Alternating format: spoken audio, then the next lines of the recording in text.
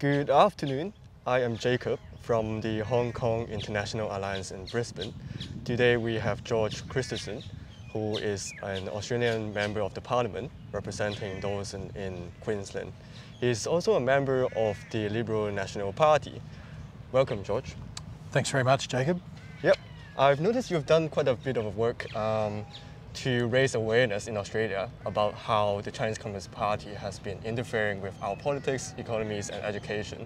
Why is that? What is your reason behind to raise this awareness in Australia? Well, I think that the Chinese Communist Party right now is an existential threat to democracy throughout the world, whether that be in Hong Kong.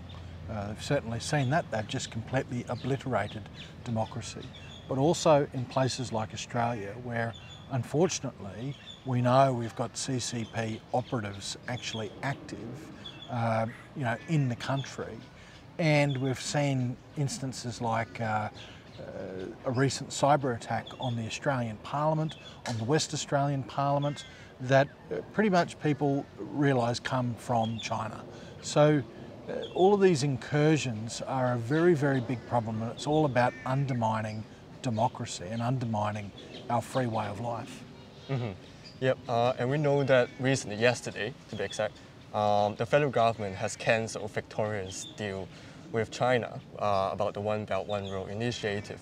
Do you think both parties, Labour and Liberal, are raising, having more awareness to what's been happening with dealing with China, how they bully Australia, and do you think the government would be doing more to suppress this infiltration from the Chinese Communist Party?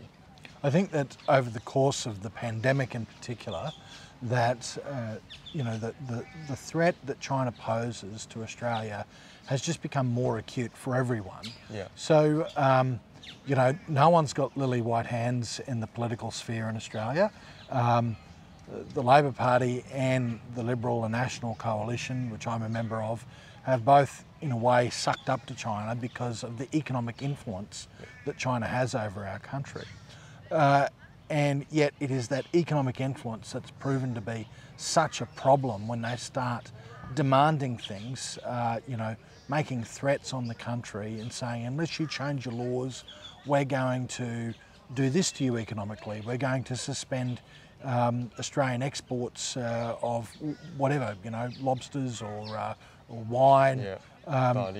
That's all a big concern. Again, it's all about undermining democracy and undermining freedom. To have another country telling our country that, hey, you've got to change your laws or we're going to do this, well, that's blackmail. Yeah. And, if we're going to give in to that, we may as well hand the keys to Beijing and just say, you run it. But we haven't. And I think that eyes are now wide open, which is why the Belt and Road Initiative, or the Belt and Road deal that the Dan Andrews Victorian Labor government had done with China has now been suspended. It's over. And, I hope that we see more of that from our government, and that we see support from the Labor Party for that as well, because this shouldn't be a political thing, shouldn't be a partisan thing. This is something that's in our national interest, because it's all about national sovereignty.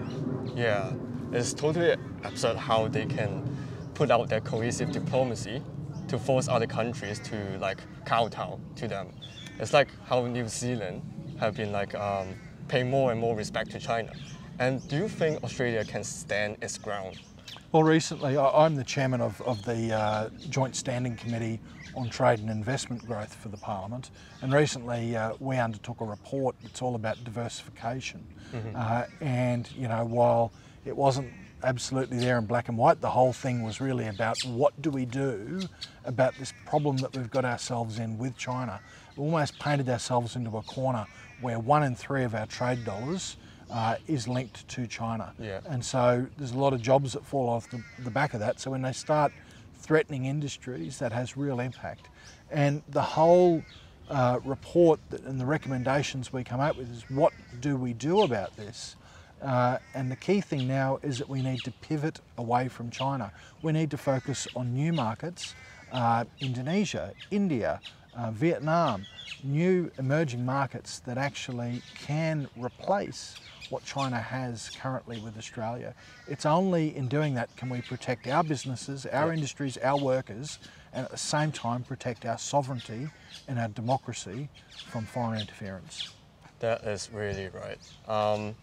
We should focus on other markets and source from other countries as well instead of being bullied by this authoritarian regime. There are obviously a lot of markets like Japan or Korea or Indonesia or other countries, and I can see Hong Kong people can play a really big part of it to contribute to the Australian society. I'm from Hong Kong myself, and from your perspective, how much likely do you think the Australian people or the government or the parliament is in support of Hong Kong people in fight of democracy and freedom?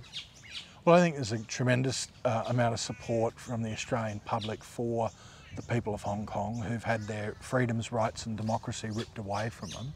And there is that sense of connection, I guess, with the Hong Kong people because Australia was once a British colony, Hong Kong was once a British colony, and we saw the handover from the British to the Chinese, and the handover was done on the legal basis that the freedom and democracy be retained in that country, and they breached those rules. They breached the legal agreement that they set out with the United Kingdom and taken all that away. So I think that because of that shared sort of heritage, that the Australian people have a great sympathy for the people of Hong Kong. And I know that we've extended the safe haven visas to certain Hong Kong residents that are here in Australia. Hopefully we can do much, much more than that. I want to see much, much more than that because people who flee oppressive totalitarianism, oppressive communism, often become the most ardent supporters of the nation that they flee to. And more than that, we know that there's a great entrepreneurial spirit from the people of Hong Kong that we'd love to tap into in this country, I can tell you. Yeah, I can see that. In terms of how should we gain more support from the Australian population or within the government to gain more compassionate visa, like the safe haven visa, or even passing through the Magnitsky Act, what do you think we should do to gain more support? Well, look, I think that we just need to talk about this more because, look, if I walked down the road and I spoke to 10 people and I said, what do you know about Magnitsky? They'd probably wonder who the hell I was talking about, So we need to be more vocal about what this Magnitsky Act is and what it will do. And I'm actually going to engage in that over the coming months. I'm going to be launching a campaign around getting the Magnitsky Act in place, and more than that, the Magnitsky Act being used to name people who have breached human rights in the Chinese Communist Party regime, whether that's been the rights of Hong Kong residents, the rights of Uyghurs, the rights of Tibetans, the rights of Chinese Christians or Chinese democracy activists or Falun Dafa. It doesn't matter if people have breached human rights in that regime. They should be named, they should be called out, and they should not be allowed to come to this country. They should not be allowed to store ill-gotten gains in this country or buy property or anything like that, and that's what the Magnitsky Act would do. Now, you mentioned also about visas and a safe haven. I think that there is enough support in the Australian populace that we could look at a proportion of our refugee humanitarian intake that we have into this country being dedicated to people who are persecuted or potentially could be persecuted by the Chinese Communist Party regime.